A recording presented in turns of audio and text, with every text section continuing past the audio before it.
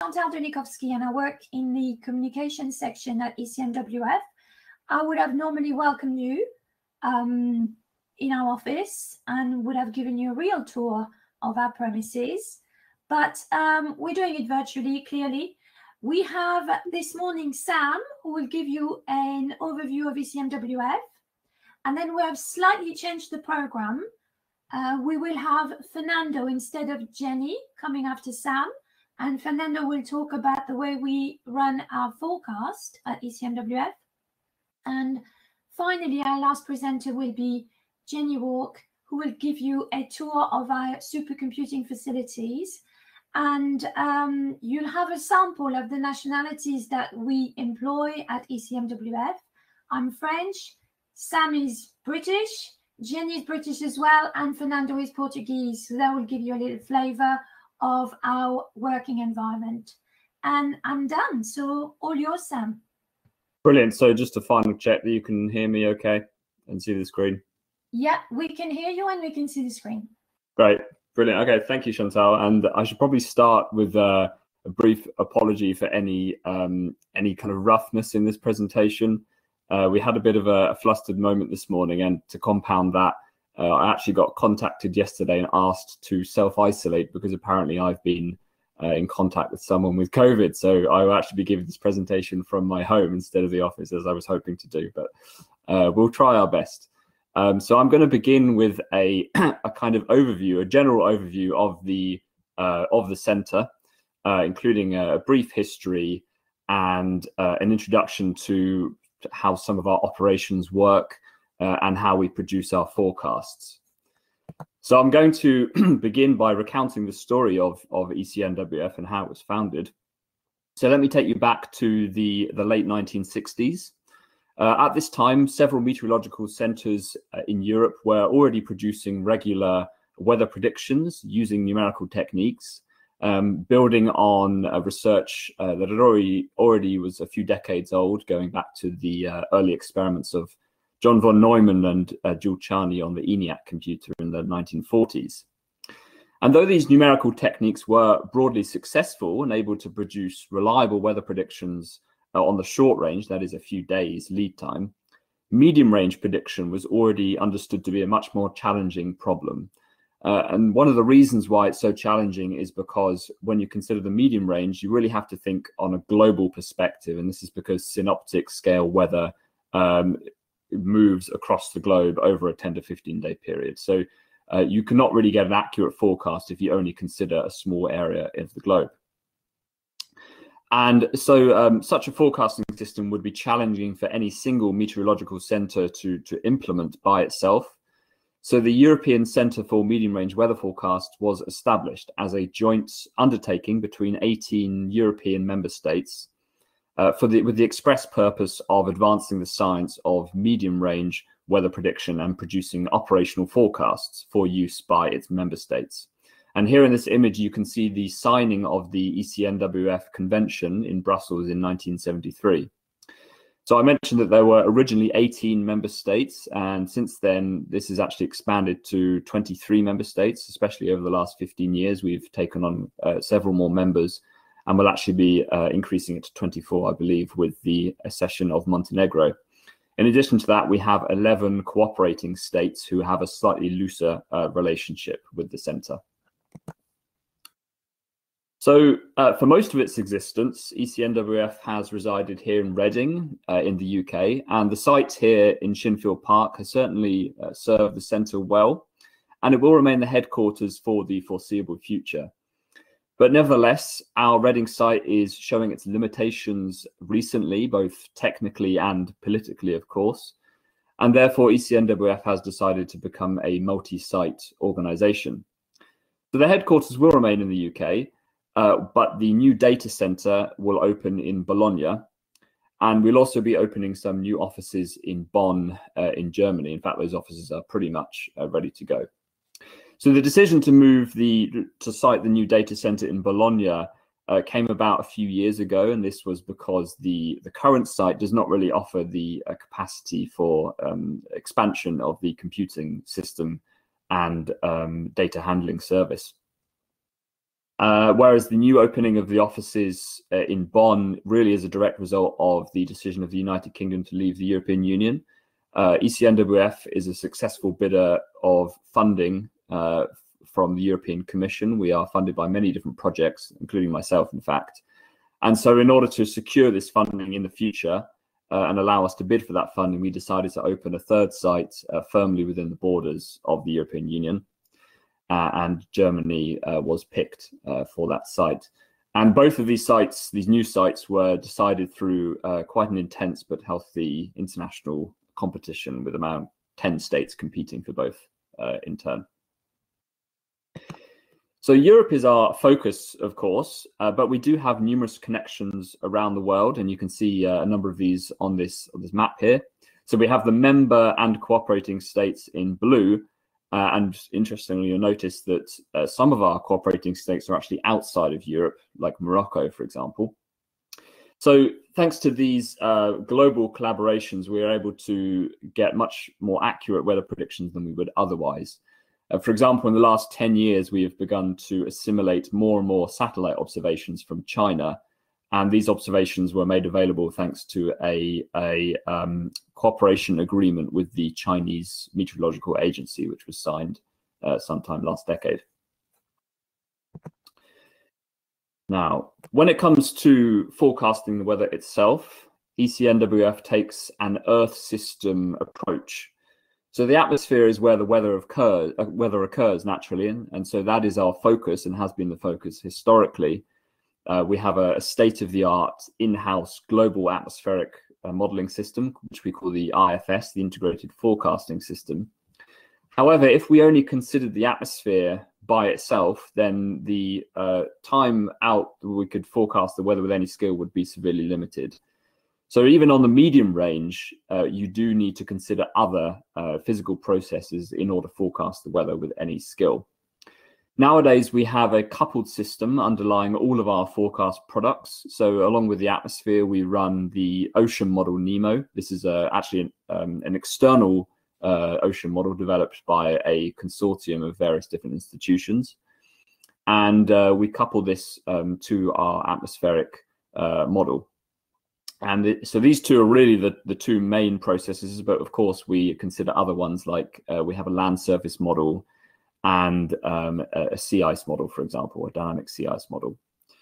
So we model all of these different physical systems, and they all couple together in a very holistic way. Now, in order to simulate this Earth system with accuracy, we must be able to observe it regularly and comprehensively. This is not just to develop the model. We need to compare our model against observations. Excuse me, I've just skipped a slide. We need to compare our model against observations in order to verify it and develop it. But of course, we need those observations in order to initialize the forecasts themselves through data assimilation. So ECMWF takes in 800 million observations every day from an array of different observation types around the globe. For example, we rely heavily on satellites, not just microwave and infrared sounders, but even recently GNSS radio occultation data. And so these space-borne instruments give us a bird's eye view of the weather, allowing us to see right down through the clouds to the Earth's surface. And they pretty much form the bulk of our observations nowadays, at least in terms of data volume.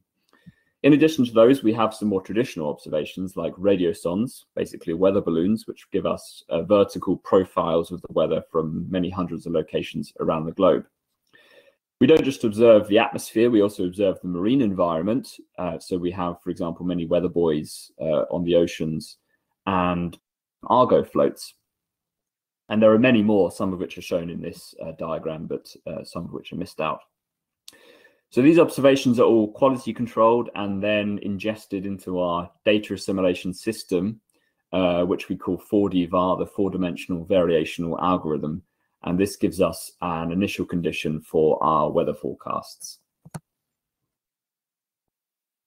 Putting it all together, the Earth system model, the observations, and the data assimilation system, ECMWF's weather forecasting system essentially gives us a virtual world to play around with, which really does replicate behavior seen in the real world. accurately capturing even the feedbacks between different components of the Earth system. I'm not sure why this keeps skipping my slides for some reason.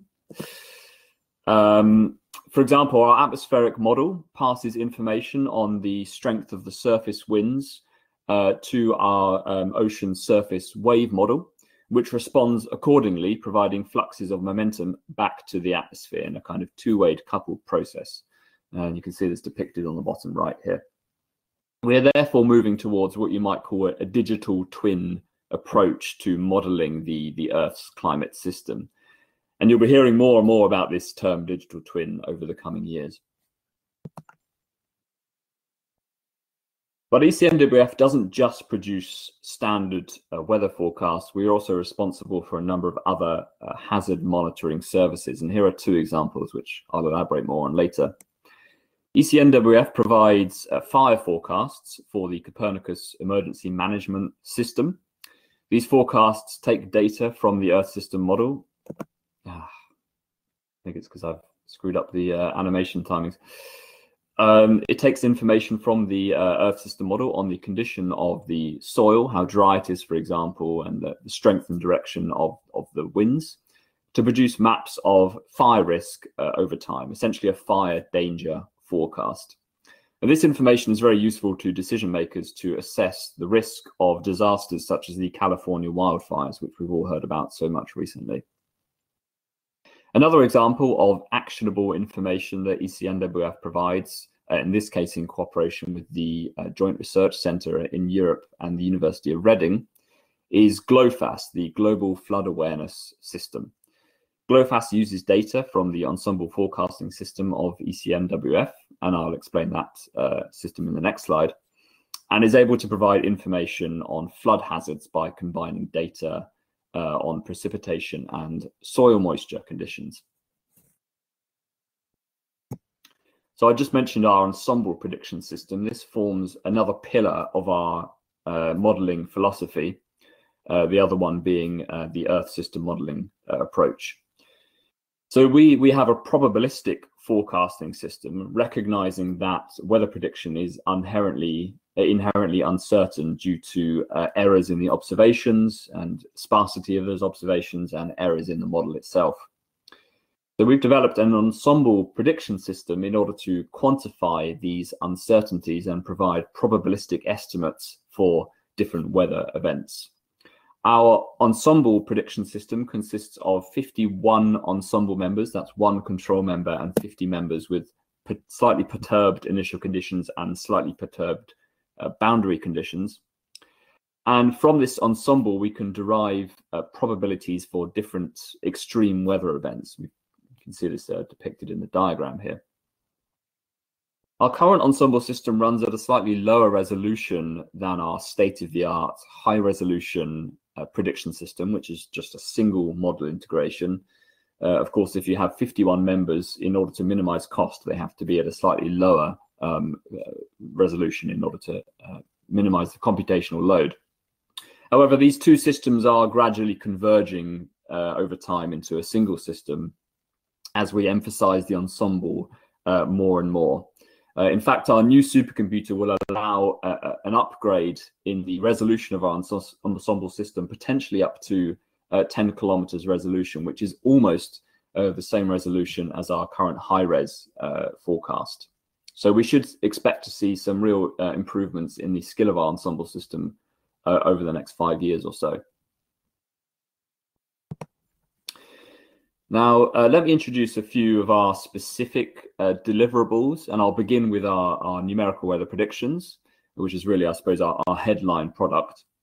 As with other forecasting centers, we produce standard meteorological forecast products, some of which are shown here.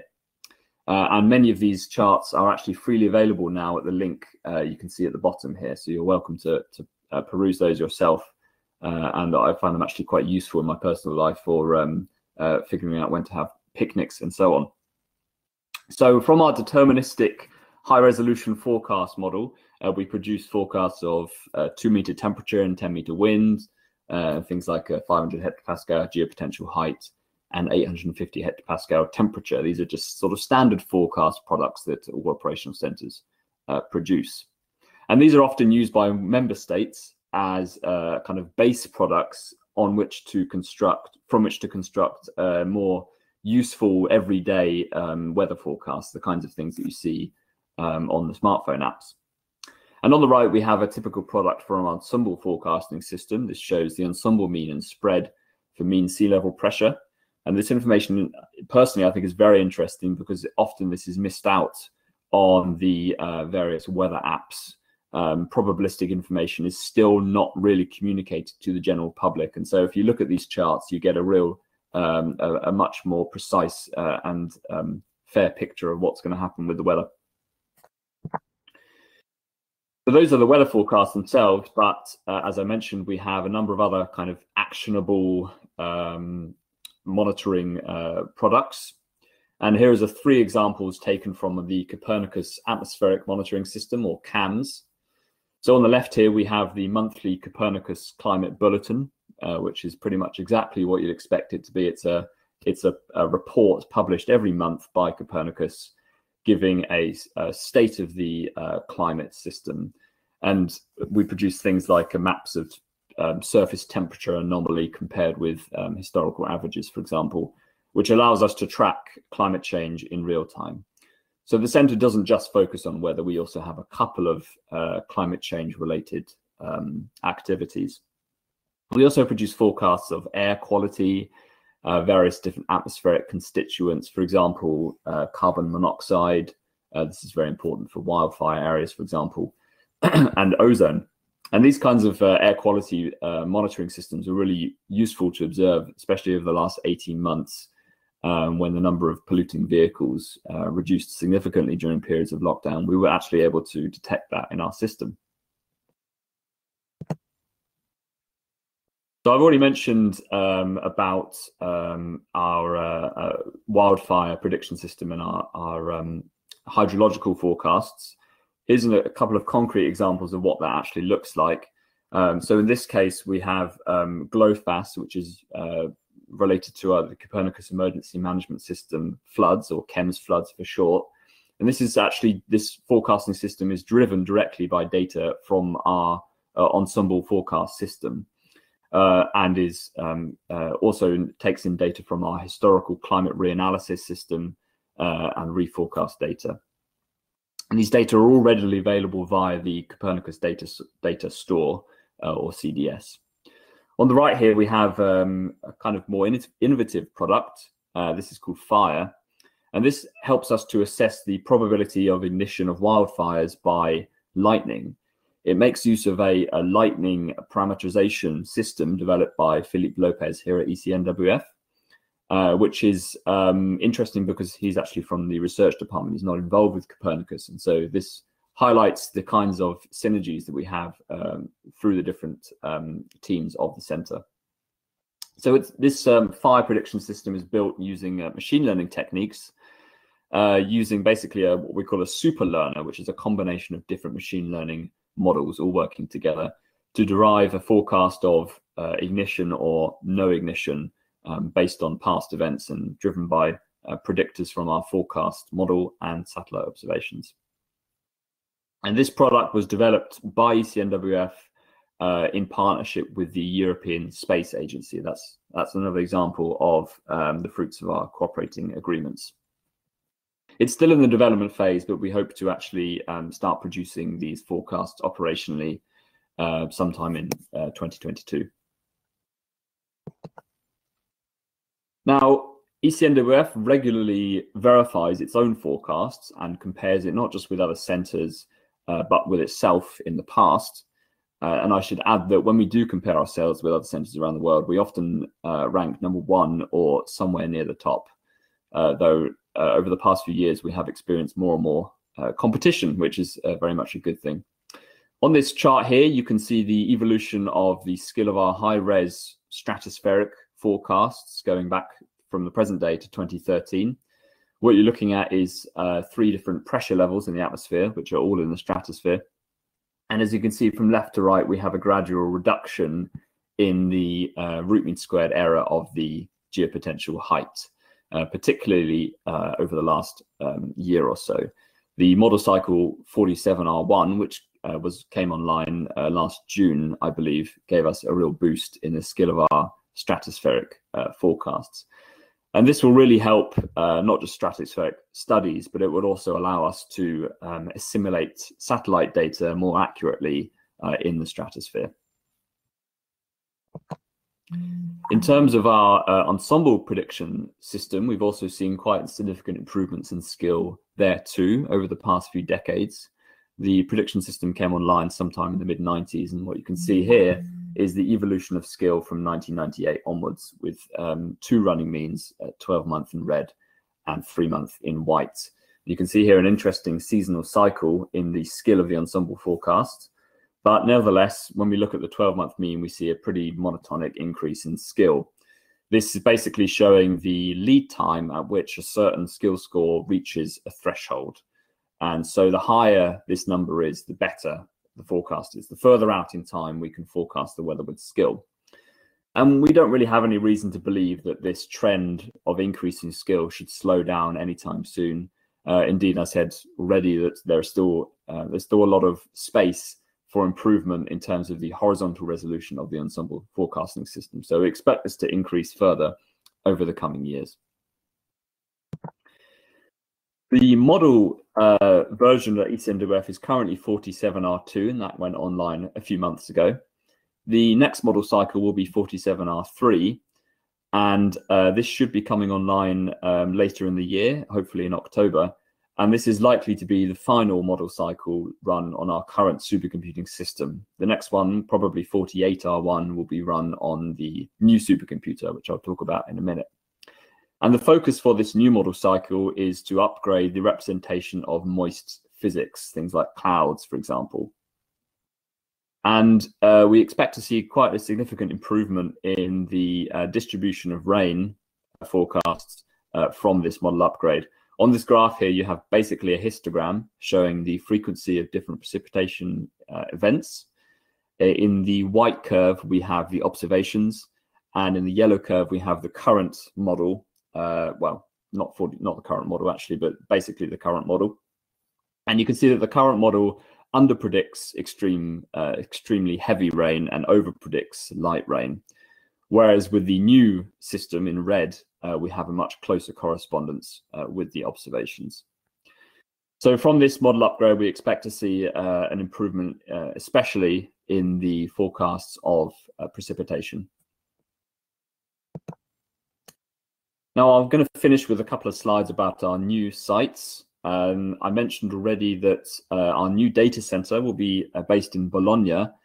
You can see a couple of images here of the building, which is essentially completed. Unfortunately, I haven't had the chance to visit it myself due to obvious reasons.